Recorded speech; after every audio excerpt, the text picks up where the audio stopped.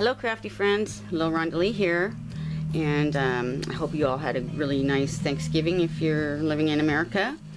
And yeah, I've been trying to get around to making this video for a while now, to share some of the shopping I've done online on Etsy, and also doing some of the online auctions, to share some really cool ephemera stuff that I purchased, and I thought you guys might like to see. And I've been hanging on to it and not putting it away, and I need to get it put away, so that's why I'm here today, to make this video so I can hurry up and put it away and use it. So this might be a two-parter, because I have some books and I have a lot of paper ephemera, and then just a few other kind of different things. So I thought I'd start with showing you a couple of the different things. This I got at an online auction, and believe it or not, this is an actual record, one of the first records. They weren't flat, they were cylinder, they were round, and I would take it out except that it broke on the way here, so it's cracked. I don't know if you can see inside there, but you see that? That's the record, and it's a round cylinder, and they used to play them on those players, those old-fashioned players. So anyhow, I just thought that was really neat. It wasn't very expensive, and I was at an auction and I saw it, and being all into music and everything like I am, I just thought that would be a really cute thing to have and just sit on my shelf. So that's really neat. It's Edison records, very, very old. So anyway, that's unusual, and I thought I'd show you that. Then I also bought a couple piano rolls. You guys probably saw the video I did where I made a piano roll journal, and it was made with this piano roll. It's kind of hard to show this. There's the label, and the song's called Granny, You're My Mammy's Mammy. Kind of funny. Anyway, this is a voco word roll, and that means that it has the lyrics also on it. So as it plays the music on the player piano, the lyrics also go by. So here's what that is like. This one is a little bit yellowed and slightly brittle because it is so old. I'm not sure what year, I think I did figure it out at some point, but 1921. So it's pretty old, a little bit brittle, like I said, but still really cool. So I got that one, and then at another auction from the same lady, who is Johnny, gosh dang it, junk journal shop. I bought another one from her. This one's a little not quite as old. It's a little newer than the last one, but I love the box. It's in good shape, and I thought it'd be great to put washi tape in after. I think it's really neat looking. And this one is of the song Misty. And it's a little newer, and you can see here, I haven't used any of it yet. It's whiter, it's not as yellow, and it's not as brittle. So that will be really good, because the other one was pretty brittle. So you can see here, this one isn't so brittle, but it's a vocal one too. It has the lyrics there. You can see them here. So that's fun. I like these things. They're really cool. Really fun and different. And they go for around 10 bucks, $10 to $15, depending where you buy them. If you're interested in them, you can find lots. Just Google it, and there's lots of people on eBay and everywhere else. They're around. So I thought those were cool. And then let's see. This is different, and it was in an auction, and it wasn't very expensive. And I just thought, what the heck? I won the bid on it, and it's really unique, I think. Stuff's falling everywhere here. Sorry. So it's this auto bridge, play yourself bridge game, become an expert, da da da da da. Anyways, I've never played bridge, but I just thought, wow, it's kind of neat. Got a weird box, a nice box, and like this thing inside. I don't know, I was thinking about making a journal cover with it, actually. Sorry for the glare. It's metal, and it comes with these sheets. This is what I really liked about it. And it's got the whole thing here, the book and everything else, which I really don't care that much about, but it's got these pad of these papers. I thought they were really neat. I want to put them in journals. And what you do is you flip this over, and this lifts up, and you put in one of those pages, I guess, and close it up, and then somehow you play yourself, and you take, I don't know, you score and you move these things around and you pretend there's other people playing with you or something like that. I just thought it was kind of weird and unusual, so I got that. And that's different. Never played bridge, nor do I have a desire to. But I used to play canasta and rummy and all those, but okay, let's see. All right, then try to go through this kind of quick because I got a lot of stuff to show you. This was a cool book. I got it in auction, and it's H.C. Martin's Ideas, and it's really old. I forget what year. Let me see if I can find out again. But it's all these ads and gives you ideas. 1935 to 1937. And so it has all these ad ideas. And really neat layouts, you know, different layouts. So every page has a whole bunch of these. I don't know if I can cut this up or not. I mean, I got it to cut up, but it's such a cool book that I don't know. I haven't decided if I'm going to cut it up yet or not. Maybe after I read it and everything. Maybe scan it. I got so much stuff to scan though. And this receipt was in there too. So yeah, it's got all these neat ideas for signs and ads and different kinds of fonts and things. So I thought that was really cool. And the paper's nice too. Really nice paper. So I got that. And then this is a really neat book. I don't think it's real old. It's a lettering chart. It's really useful, and it teaches you how to do different lettering. I got it for $3. You know, how to do these different fonts, what kind of pen to use. When I used to do graphics before computers, we used to use ruling pens and, you know, T-squares and make photo-ready copies for the printer and things like that, which they don't, you know, it's not like that anymore. Kind of almost put me out of work back in the day when computers came out, because, you know, we used to have to do this stuff by hand, you know, with ink and ruling pens and brushes and to do lettering and measure, you know, and everything like that. So this is a really neat book. It has a whole bunch of different fonts in it. So I got that. I thought that was really useful. I'm not cutting that up. I think it describes here all the different tools. These are all the tools we used to use back in the day. You know, compasses and dividers, ruling pens, and rapidograph pens, and just different things like that. You know, and this is how you do a layout. And back in the olden days. So this was copywritten, I think, about 1960, and that's pretty cool. So I like that. This isn't really that old, but I just thought it would be great, you know, ephemera for journals, you know, coffee stain it. It was brand new.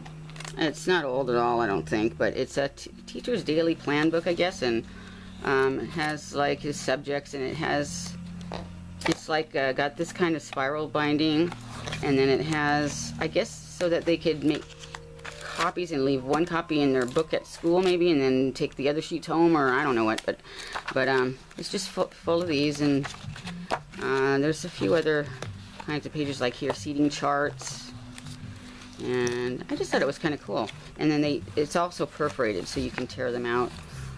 So anyway, I just thought that would be fun to, it was inexpensive, it was at an auction, and thought, you know, brand new, you know, so I could use those, coffee stain them and use those and things. Okay, so I had to set a timer or something so I knew how much time was going by, because if it gets past 20, then it's gonna make me have to edit. So let me show you this. This was a really great score. Let me see, I probably have to go out a little bit. Oh, darn it. Well, let me see. This I got on Etsy. I did a search for ephemera, right? And boy, did I ever score on this one, I have to tell you. Looks like a real boring, you know, binder here. But the ad, you know, the site didn't even do it justice. And I was still going to be happy. It was $18, and it made me think there was not that much ephemera in it. Well, when I got this, oh, I was blown away with what was inside of this. Oh God, the glare is going to be horrible. Let's see. I'm going to have to like go up a little. Hang on. Cruise up if I can. And then I can maybe tilt it so you don't get the glare. But this whole binder is filled with really cool stuff. Maybe if I take them out. Oh boy, I don't know. Anyway, so there's a whole bunch of these clear pages. These are all original things in this whole binder. Original photos, original calling cards. Here's the back. They're so neat. You just won't even believe all this stuff. I should have taken it all out maybe, but oh my gosh. Letters. Like just all kinds of neat. 1882. This you hold up to the light and it changes colors. It's really, it's stuff I've never even like seen before. And here's the backs of them. Look at March 25th, 1824. That letter. Pretty neat. I just could not believe all the stuff that was in here. So here's some, I guess they're like calling cards, or like just, you know, they're like card. And someone wrote on the back of this one a bunch of notes, but like this is about a place that serves food, and this is an accountant's thing, and they're all really old. I love this ad here, 1953 Kelvinator fridge. And then here's a card, a calling card. And this is flowers, a little booklet all about flowers and gardens, and really old. That was really cool. And then there's a lot of little ads things for thread, you know, like, you know how we see all the vintage downloads, digital downloads with the thread things and stuff. Well, this is a real one. Look at this. You've all seen this one, right? We've all downloaded a digi that had this one on it. This is the real one, though. Isn't that a trip? And on the other side was this. Poobah. Oh, it's kind of funny. But yeah, isn't that a trip? So I was just like, wow, this is cool stuff. Let's see, this one. This is an envelope, a little envelope that I guess once contained pen nibs. And another card, somebody's business card. This is a dance card. And there's the back, so you can see that stuff.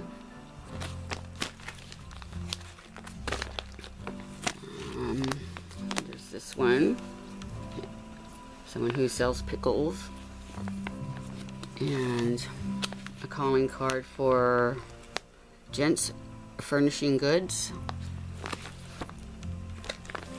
And this is really neat. Get it close so you can see. This is a beautiful signed piece of art. I mean, I don't know what it is really, like a silk screen. I don't know what it is, how they did it, but it's really unique. It's on really nice paper, and it's in French, maybe? Isn't that nice? I think it's just saying, you know, maybe Merry Christmas or something. But isn't that nice? There's that. And then there's some of these Ex Libris book plate things.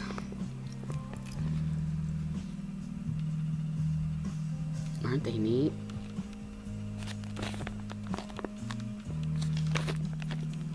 I just thought those were great. So now we get to a whole bunch of receipts and things like that. I just couldn't believe all the stuff that was in here. I had no idea when I bought it for $18 it was going to come with all of this stuff. So there's this brochure for this place, Hotel Brooks, Brattleboro, Vermont, and it's really neat. They talk all about, you know, this expensive vacation place, and it's all old-fashioned, and it's really cool. Pretty good shape too. And so then I have a lot of these like receipts, like I was saying, and everything. And there's some like a shopping list here on the back of this menu for the Wambeck Jefferson in New Hampshire. And if you read some of the food here, it's really a trip. Like stuff that I don't know, I've never had it, but pretty interesting. Like this is breakfast, and boy, what a choice of food you get here. Stewed prunes, blueberries, honey, apples, cantaloupe. Then you get coffee with cream, or oolong English breakfast tea, or you know, all these different things. Oatmeal or fried mush. All different kinds of cakes and rolls, and clam broth. How about that? Deviled ham, poached egg with codfish and cream. Broiled salmon, boiled or broiled salt mackerel, fried halibut, boneless herring. And this is all like breakfast. Sirloin steak, broiled ham, veal cutlets, lamb chops, calf's liver, goes on and on and on. You can have your eggs boiled, fried, seared, poached, or scrambled, omelets plain with ham, cheese, and jelly. You can have potatoes baked, stewed, French fried, or sauteed. And that's breakfast, July 18th, 1902. And here's another one from there. And this is, I think this is for lunch, right? I'm pretty sure. Let me see. I think this was a lunch one. Hot or cold bouillon, clam stew with cream. Broiled swordfish, Maitre d' Hotel. Chicken pot pie, American style, kidney sauteed, Welsh rarebit, roast spring lamb, all kinds of stuff. Oh my goodness. I mean, I think this was a pretty, you know, hotty-toddy place. Wambeck buns, frozen milk punch, stuff I don't really even know what it is. But very interesting, and this was from August 22nd, 1903. That's pretty interesting. So then we get to some receipts here, and what's really interesting to me and extra cool about all this stuff, not only are they all original, but they have to do with paper. They're from paper companies, and there's actually correspondence that goes back and forth between whoever, you know, was buying the paper and the paper companies, writing back and forth about what they want, what they don't want, what was acceptable, what wasn't acceptable, or whatever. And you know, it actually, you could kind of go back and forth between them. I won't go through all that with you, but really interesting. So this is a paper company, and here's a Western Union Telegraph talking about paper. Again, they're like talking back and forth about the paper. Can't use cross-grained paper, don't make it. So yeah, and this is October 26, 1870. Here's some more notes. Look at that handwriting, isn't that neat? Woolworth wrapping papers. 1870. Here's 1895. This is for horseshoeing though, this one.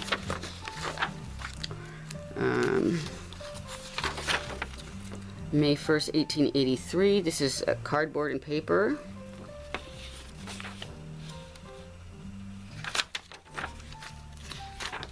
This is wholesale dealers and all kinds of paper and twines.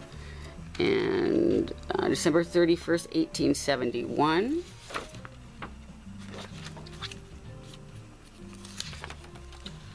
This is wool 1870. Amazing what good condition these are in. This is another one from the wool place, 1870. Another one, same thing. This is wrapping papers and twines of every description from 1870. Another one from there.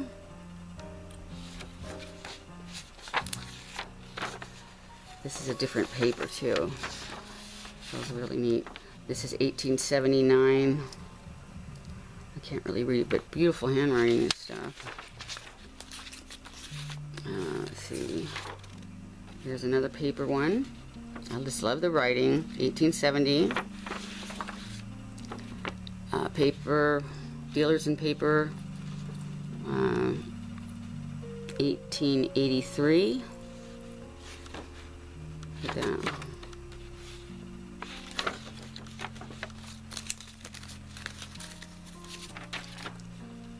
This is an order for some paper. This is to Taft's Garage. Vulcanizing. Nothing on it. This is envelopes and blank books, writing papers. Look at that writing. And that's 1870. There's Paper and Twine Warehouse, 1870. And this is some of those letters that went back and forth.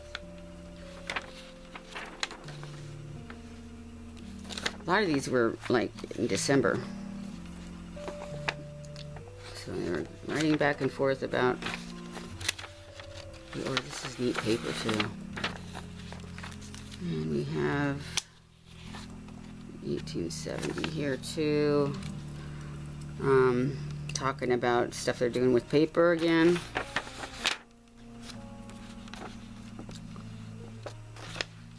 And some more correspondence regarding that. Plummer and Spalding wholesale and retail paper dealers. You can tell they, were using those fountain pens. Look at that. 1870. Some more of that conversation. 1870.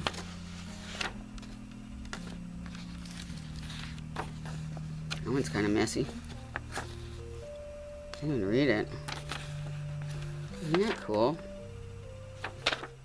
1870. So those were the pile of smaller ephemera. And then, I just couldn't believe I got all this stuff. Oh my goodness. I was just amazed. $18. Are you kidding me? So I got a lot of scanning to do.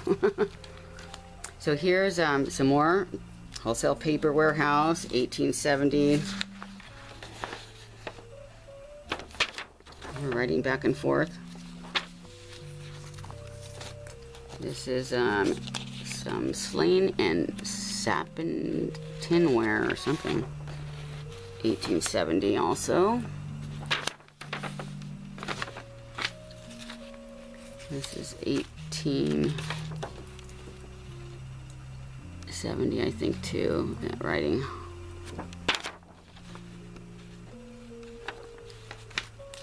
This is Jobbers of Foreign and Domestic Dry Goods, 1875. Order.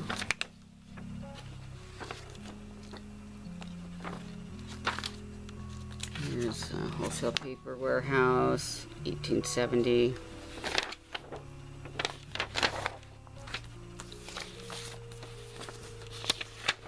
Look at this one. 1876. General Hardware Merchants. Love the writing.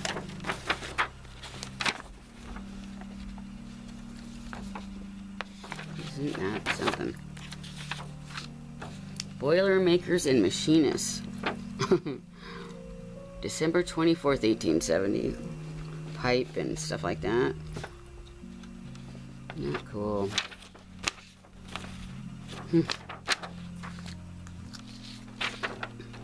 This one is beautiful. Designing and photo engraving.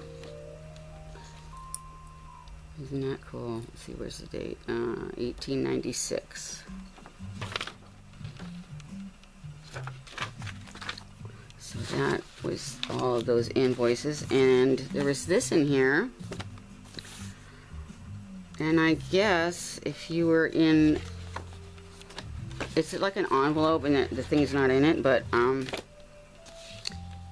guess you could order this album with certificates. You could order different certificates containing heroes of the Civil War.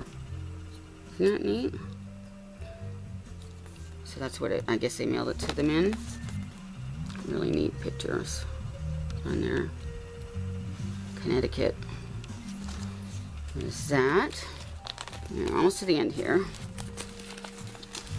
There was this from the Old Tavern in Brattleboro, Vermont. Maybe that's what those menus were in. I bet you they were. I'll betcha. I just figured that out. These. I wonder. Well, I'm not sure, but anyway. Sounds good to me. Anyway, okay. Okay, this is my mom's. This is real ephemera from my mom. But I just stuck it in there. So that was that notebook full of ephemera. Wasn't that awesome, you guys? Oh my goodness, I just can't even believe I got so lucky. Well, I think this video is probably getting kind of long, so I'm going to end it and then come back with a part 2 to show you some more stuff. Okay, thanks for watching, you guys.